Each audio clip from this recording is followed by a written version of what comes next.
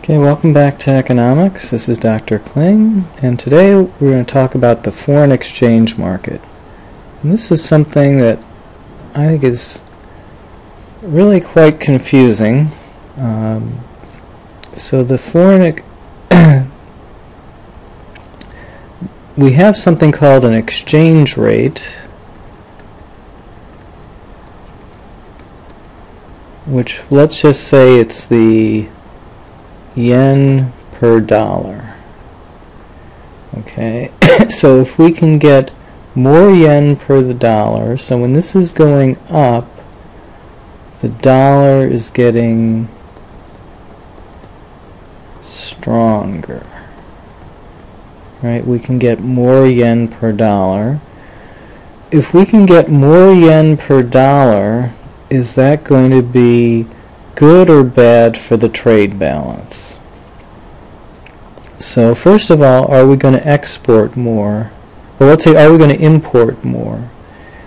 And if the dollar is getting stronger and yen are getting cheaper, then we're going to import more because Japanese goods will be cheaper, and by the same token we'll export less because American goods will be more expensive. So the dollar getting stronger is not good for the trade balance. And so if we go back to that, the saving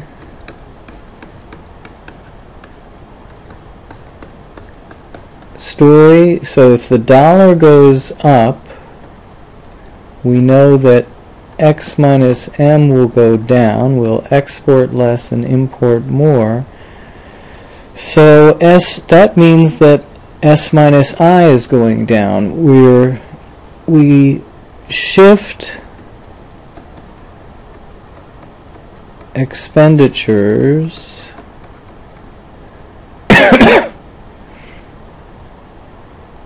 toward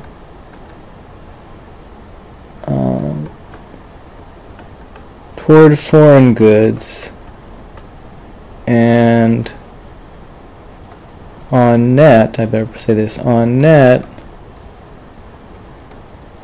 we save less in the in this story, assuming we have t minus g constant. If x minus m goes down, then s minus I has to go down. So in some sense, on net, we're saving less in this story. Okay, so the important thing to remember is dollar getting stronger means that we import more and export less. And why would the dollar get stronger? We tell a story in the foreign exchange market where we have, I hope I'm doing this right, yen per dollar, and we have demand and supply. I'm going to take a second and make sure I'm doing that right. Yes, I think I am, as long as I put dollars on the axis. So what's in the denominator in the vertical axis is what we put on the horizontal axis. So if the quantity,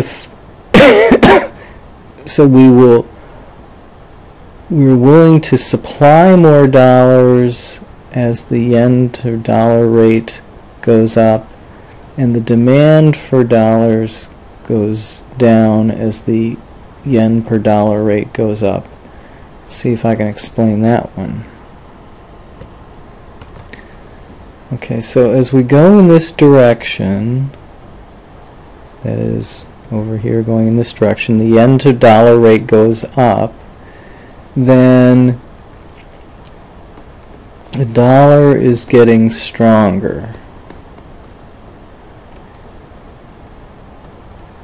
As the dollar gets stronger, people want to buy fewer American goods because they can't afford them, and so the demand for dollars goes down. So the demand goes down. So that's why we have a downward sloping demand curve. And Americans at the same time will want to buy more Japanese goods, which means that they're trying to put dollars into the market to buy yen in order to get Japanese goods, so the supply goes up. So Americans want, so as the dollar gets stronger, other things equal, if dollar stronger means we want more Japanese goods because they're cheaper. Japanese goods because they're cheaper. And so our supply of dollars to exchange for yen will go up. Okay, so there's there's a balance point, an equilibrium point for the value of the dollar here and for the supply and demand for dollars here. So that's the idea of there being a foreign exchange market, is that there's some natural level at which the value of the dollar and the yen will settle. And the things that affect that market, we've talked about supply and demand for goods, but the things that affect it the most are relative interest rates. In particular, if the U.S. interest rate goes up, Japanese will want to buy bonds in the U.S., sending the demand for dollars up. So if we have yen per dollar, dollars, demand, supply, if the U.S. interest rate goes up and the Japanese stays the same,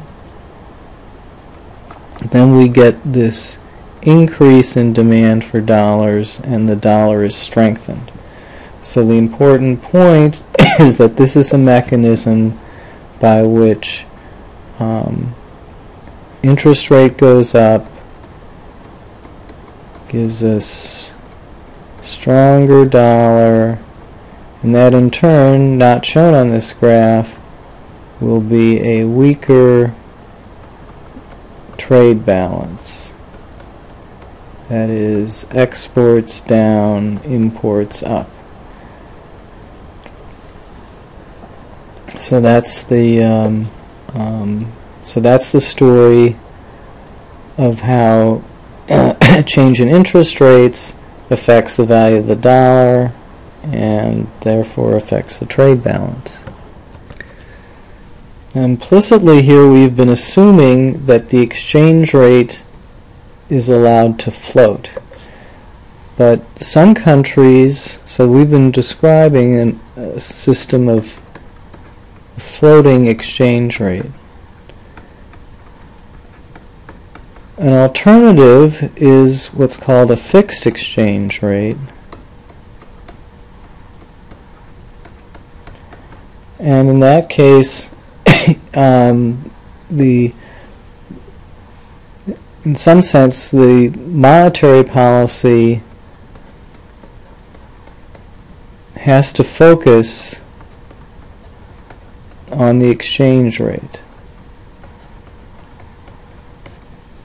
So if something happens to increase, so let's say that we were fixing our exchange rate relative to the yen, and something happened that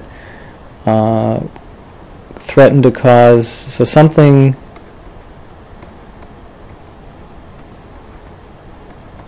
causes the dollar to get stronger, the amount of yen per dollar to go up, then our monetary policy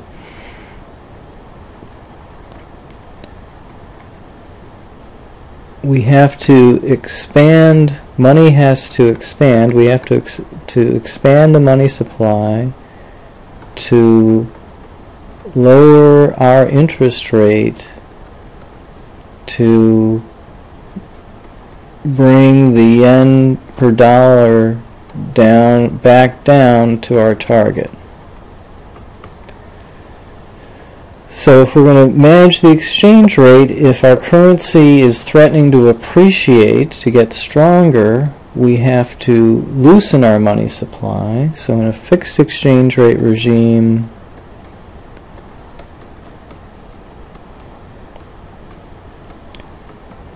when you have an incipient appreciation, that is something that's causing your currency to appreciate, you have to loosen your money supply or run an expansion.